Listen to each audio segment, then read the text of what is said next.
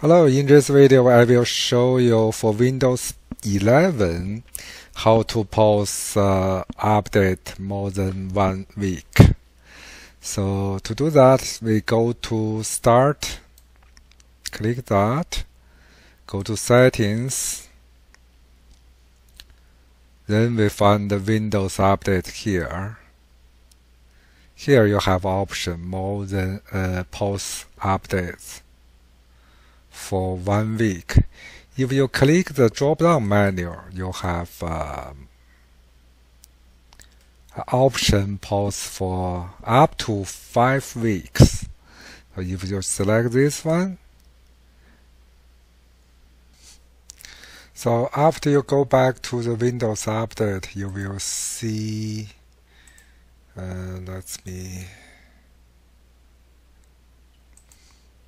you will see here, it's only paused for 1 week.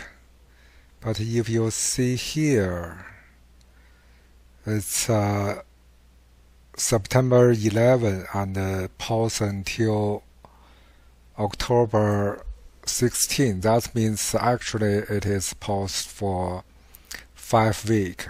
That's another bug for the Windows 11. So after I report this bug, Windows released another build that disables the drop-down option for more than 1 week.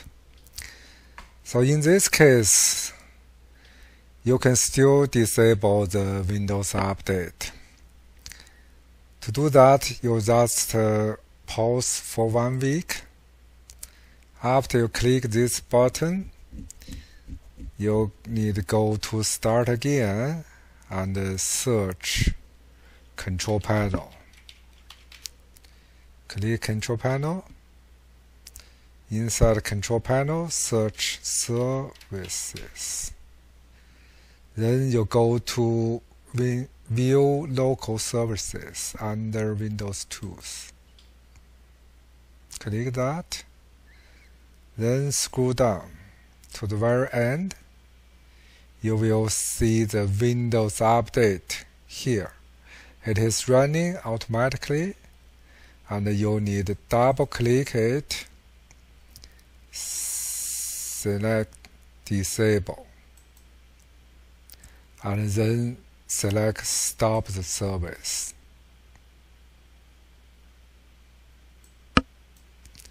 In this case, Windows Update will stop forever, and unless you re-enable it and start the services. To install update, you need select Automate, then click OK, then double click it again and to start the services. Now I will disable it and see what happens after if I resume update. It will show an error. But if you